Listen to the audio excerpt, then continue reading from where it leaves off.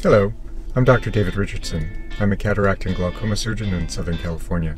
On my morning commutes, I like to discuss those topics that there's generally not enough time to discuss in the exam room. We've been talking about visual field testing, and today I'd like to begin touching on what we can look forward to.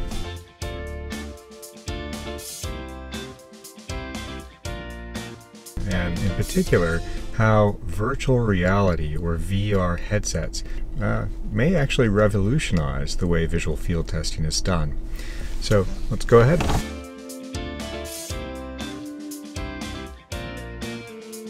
As we've been talking about, the currently available visual field testing units called automated perimetry have a number of issues that make them challenging, difficult, or just plain inconvenient for those who need to be tested to have the testing done. These include things like limited testing location, positioning requirements, requiring a response from the individual, and the fact that they're just plain boring. All of these things are related to the way the visual field testing units are currently structured in terms of the size of them and how the software is designed.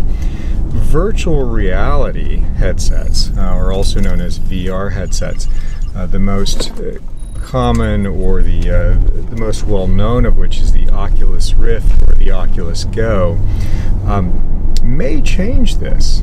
Virtual reality headsets essentially are headsets that are placed over the head and provide an experience in one's visual field. So there's a screen in front of the eyes, and objects, movies, games, stimuli can be projected on the visual field of the individual who has the headset on.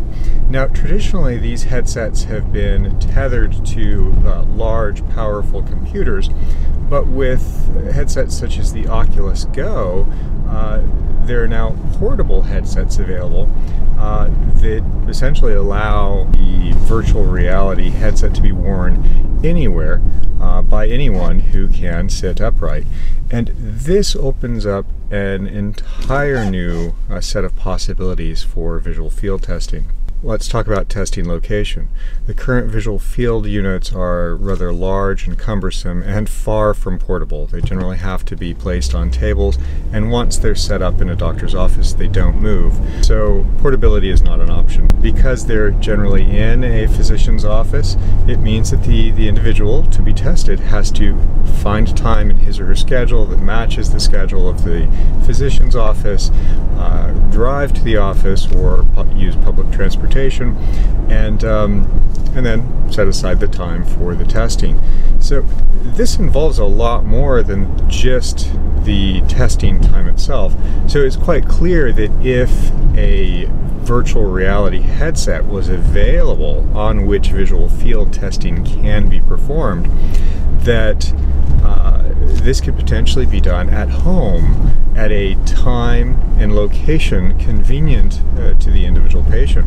Those patients who already have virtual reality headsets, it may someday be possible to actually just have the visual field program downloaded onto the individual's headset and then have the data, the testing results, uploaded to the physician's office for review. Now, what we've been talking about so far is just, the physical reality of the headsets. We've not talked about the software itself. So, it's certainly possible to just simply take the standard visual field testing and project it onto a virtual reality screen, and there are a number of companies that are already doing this. Much of this information has been validated already in that it is possible to port similar testing on a virtual reality headset. But that still requires a patient response. So generally the patient holds a handheld controller, and when a stimulus is seen, whether it's a regular visual field device or a virtual reality headset, it still requires pressing a button, which can be problematic for someone who is arthritic or has a slow response time, and as we age our response times tend to decrease, as well as there's an issue with dementia. Not only is visual field testing challenging for those with dementia, but it worsens the reaction time. So one of the exciting things about VR headsets is it doesn't necessarily require using a handheld device. Indeed, because these headsets track head movements, one could, and there are already devices that are being tested and may come to market, that allow one to simply look around, and when a stimulus is presented in the visual field, the individual can look toward it with the head rather than clicking with a handheld device.